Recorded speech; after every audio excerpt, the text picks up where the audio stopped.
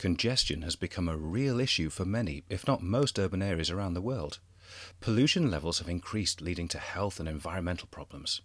There's a need for urban areas to develop sustainable traffic management strategies to reduce the negative impacts that congestion brings.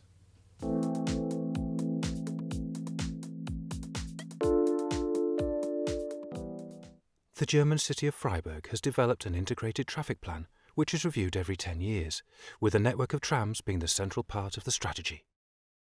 The tram routes cover 30 kilometres and are connected to 168 kilometres of bus routes. The system also offers unlimited travel at low fares, with concerts and sport tickets being valid to use on public transport.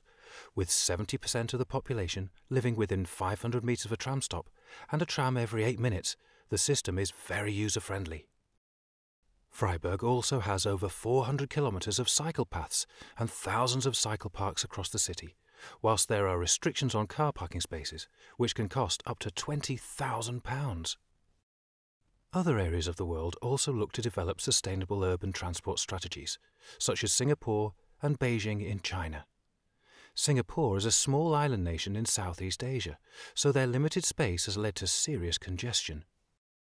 To combat this, Singapore introduced a range of measures, such as increasing the price of petrol, high registration fees, and stricter licensing requirements, quotas to reduce the number of car owners, along with car-sharing schemes and financial incentives to only use your car at the weekend.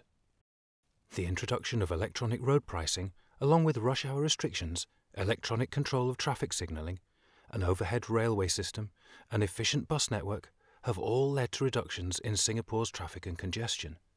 66% of all journeys are now on public transport, with a massive reduction in traffic on the roads.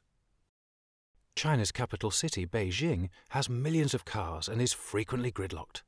To combat this, a range of measures were put in place, such as limiting car sales, with only 20% of people being allowed to own a car, banning cars from the city 1 day a week, dependent on your car registration, whilst non-residents cannot bring a car into the city.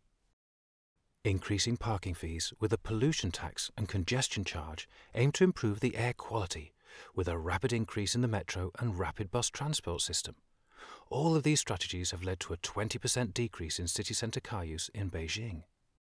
Cities across the world are all starting to look carefully at their transport infrastructure and may need to make major changes in order to create a sustainable transport system for their residents.